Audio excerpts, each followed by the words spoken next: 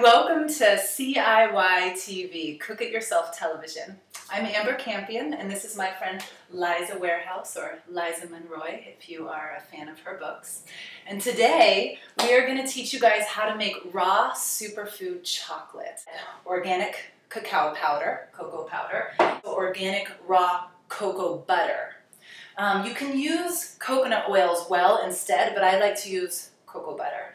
And then do it is I just take this butter stick and I just make slices.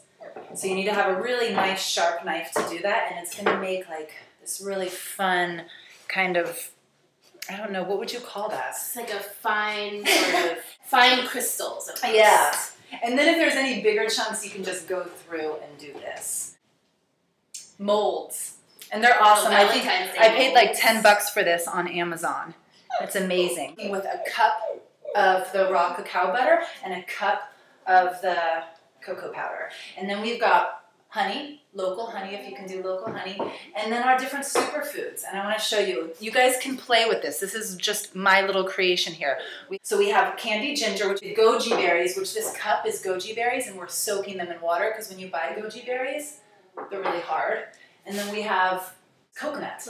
Fresh coconut. None of this has, you know, any preservatives or anything in it. We have sea salt, and then I have 3 different kinds of spices. I have cayenne, curry, and turmeric. Okay. We also have our fancy outfits and our lipstick. What you're going to need is a pot and a glass bowl, like a double, unless you have a double boiler. And you're going to put water in the pot, only about like, I don't know, like an inch. It's not going to be very high. You don't want the glass bowl to touch the water. All right, so then I'm going to put that in there. And this is why if you have it chopped up nice and fine, it'll melt quicker, because for it to stay raw, it cannot cook past, it can't get hotter than like 114 degrees or something.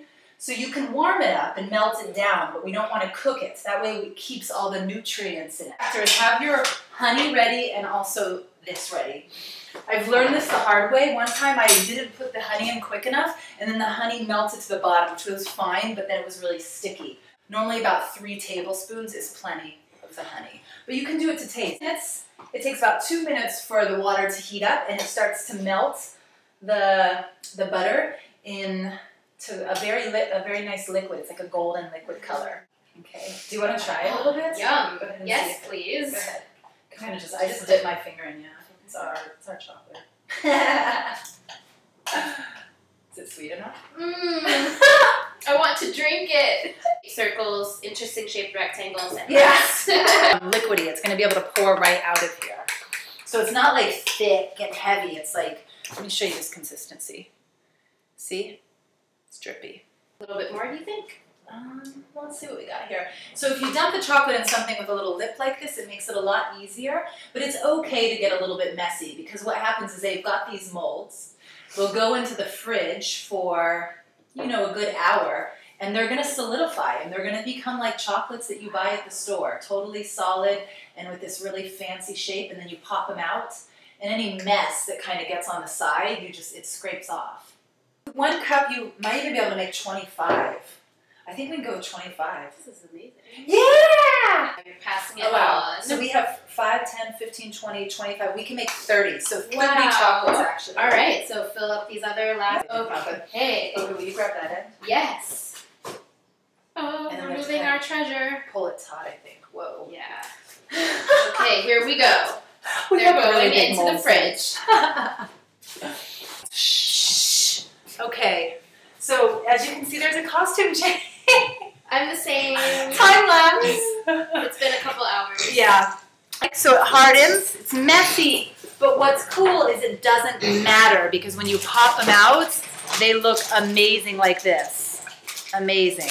This one is a nice little shape, and it's got like just on the top. Yeah, I love the way the spices and coconut flakes have congregated at the top. It makes it look really fancy.